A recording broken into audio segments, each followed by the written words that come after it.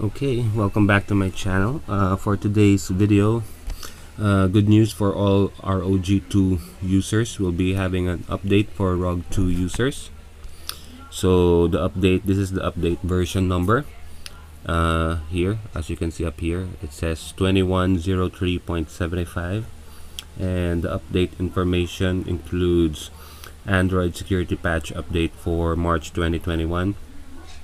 It also fixes the issue where the phone could restart when starting a stream with screen sharing and connectivity with a 3.5mm headphone at the same time.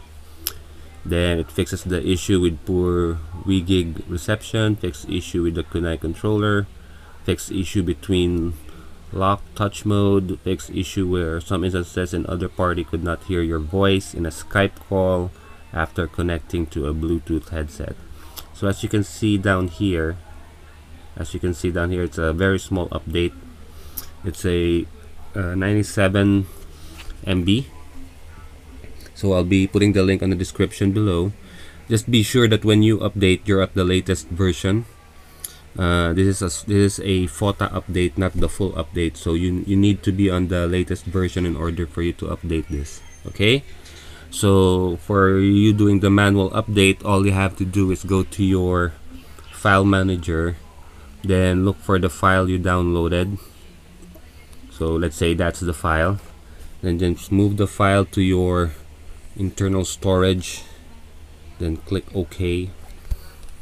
Then you'll see it down there.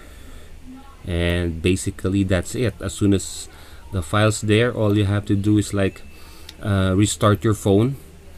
And as soon as you restart your phone, just follow the on-screen instructions, and after that you should be well off in a new update on your ROG Phone 2.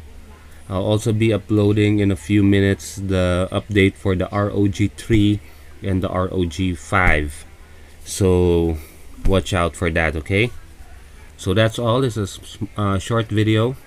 Hope you like the video. Hit the subscribe button, share, and like the video. Okay, comment down below if you need help or something so that I could help you out.